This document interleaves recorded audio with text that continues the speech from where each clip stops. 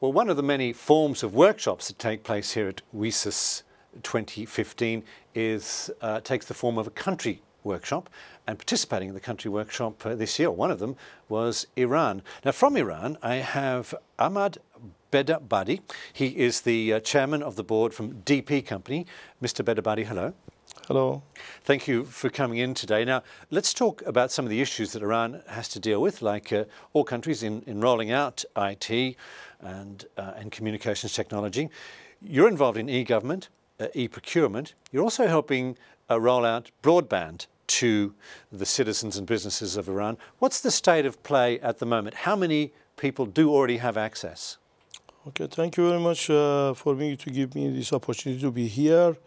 Regarding the broadband, the plan for Iran government is to actually make with the next 5 years plan accessibility for everybody.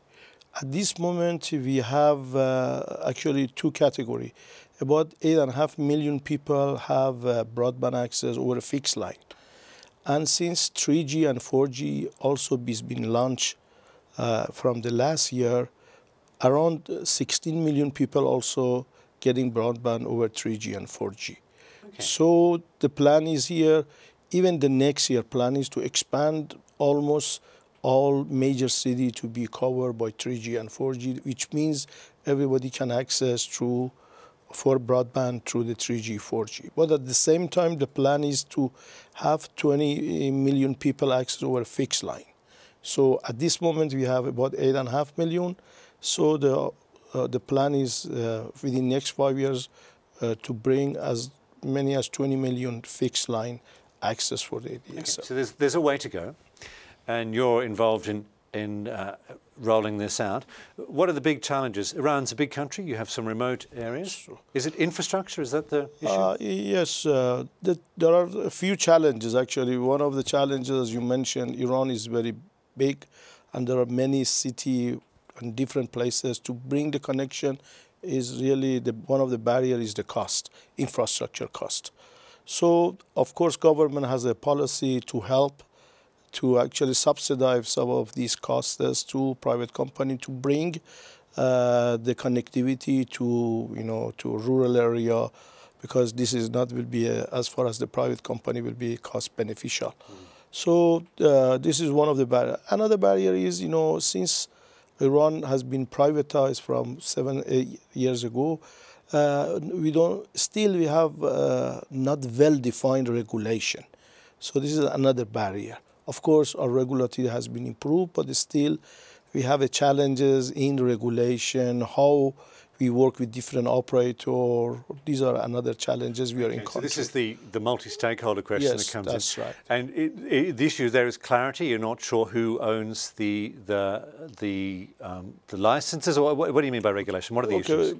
No, the government, for example, our company, we are one of the broadband operator, which get the license. But, the backbone company is governmental. So based on our constitution, cannot be privatized. So that's stay. So the definition between different operators working together and with the governmental organization is not well defined yet. So we have some problem there.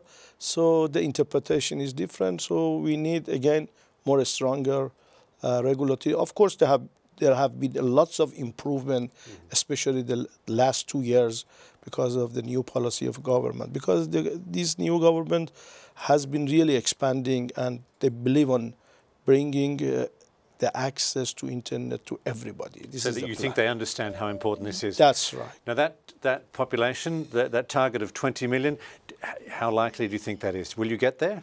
I think within the next 5 years, yes, we'll get there, even sooner, because Iran has, you can say, we have a young population.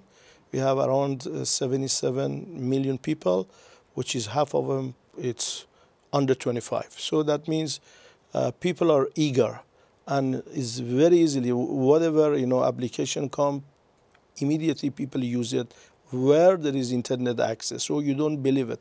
For example, from last September, which the 3G and 4G was launched, even the operator would not believe that people really will be using that much. Because when they ask him how much backbone they need, they told, the backbone company, we need 1/5 of that.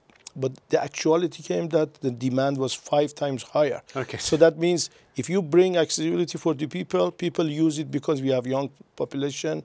You can say over 75% of people have knowledge of using ICT. That's another good point of it. So that means I can believe it's a matter of investment. Okay, so if people will, they want it, essentially. It's the demand is there, so it's a matter of delivering. Well, Mr. Bidabadi, that's all we have time for today. Thank you very much indeed. Thank you very much for being here. Give me an opportunity. Thank you very much.